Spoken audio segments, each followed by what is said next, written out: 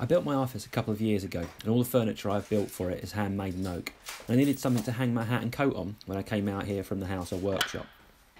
I found a nice offcut from my oak box of scraps and lined up against the wall where I planned to put it. My plan was to use some 3/4 inch oak dowel at a 45-degree angle to create a peg to hang the items on, but I don't have a pillar drill quite yet, so I needed to make a simple jig to drill into the oak board. I had some scrap 2x2 redwood left over from my stable door build, and the link to that video is just up in the corner.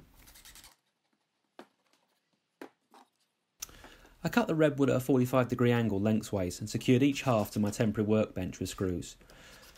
Make sure to recess the screws so the workpiece can sit flush. This part of the jig creates a stable platform for the oak board to sit on at a 45-degree angle. I then took another 45-degree angle piece of redwood and held that on top of the oak board before taking a 3/4 inch Forstner bit and drilling through that flat redwood scrap and then down into the oak board set on the 45-degree jig. Make sure you clean away all your debris so the drill bit doesn't bind in a piece. Also, by using the jig, it prevents tear out. There you have it, a clean 45-degree 3/4 inch hole for the oak dowel. To insert the oak dowel, you need to cut that also at a 45-degree angle, so I did that on the miter saw. I then placed the piece back on the jig and using a tap hammer drove in the oak dowel until it came out the back of the oak board. I then went ahead and trimmed the oak dowel flush with the back of the board using a Japanese Ryoba saw. I love these Japanese saws, they're really great for intricate work. They actually cut on the pull stroke, so it's much easier to control once you get the hang of it. At this point I made a bit of a design change. I was going to have the rack as a flat piece, but I decided to make it a bit more interesting by making it triangular. I cut the board in half, sanded everything down, and then took both pieces over to the table saw. I set the blade to 45 degrees and run each piece through the table saw to create a right angle joint.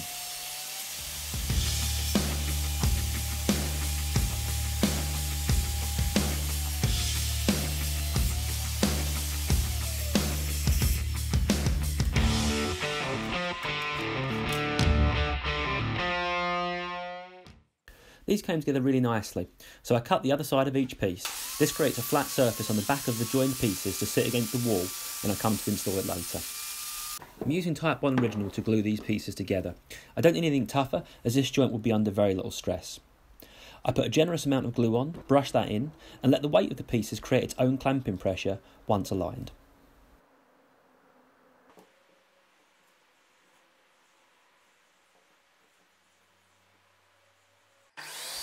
I then cut some small triangle pieces over at the miter saw. These will fit into the top and bottom of the rack, closing up each end.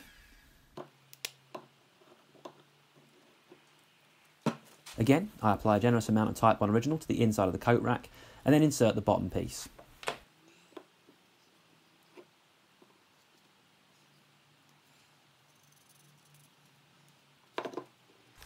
I then took some fine sawdust from my orbital sander to fill any small voids in the join, binding them with a glue squeeze out. A couple of hours later, after the glue had fully dried, I sanded away the excess and then continued to sand the whole piece, up to 120 grit to prepare to finish. I came up with another design change.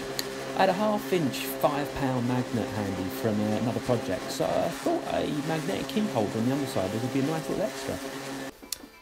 Using a 1/2 inch Forstner bit, I drill a recess.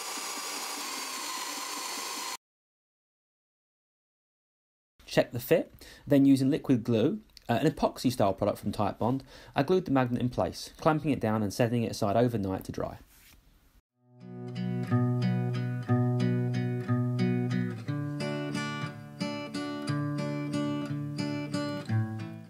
I then finished the coat rack with a couple of coats of Danish oil, slightly sanding between coats.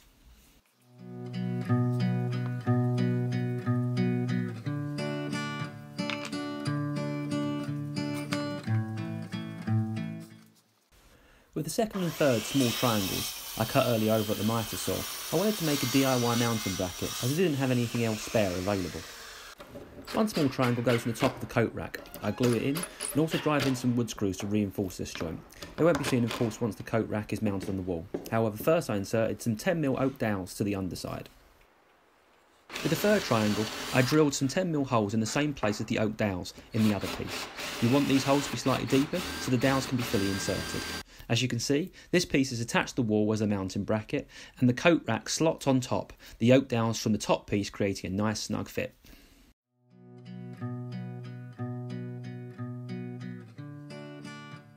I'm really happy with this piece and love the useful design features like the magnetic key holder and the angled faces allowing items to be hung in close proximity but not bunched up, meaning it takes up less wall space. So thanks for watching, and if you like this piece but don't fancy making it yourself, I actually have it for sale on my new website dearrivercraftsman.com. Go ahead and click that link and you'll find other project videos and my blog on the website as well. I hope to see you again soon.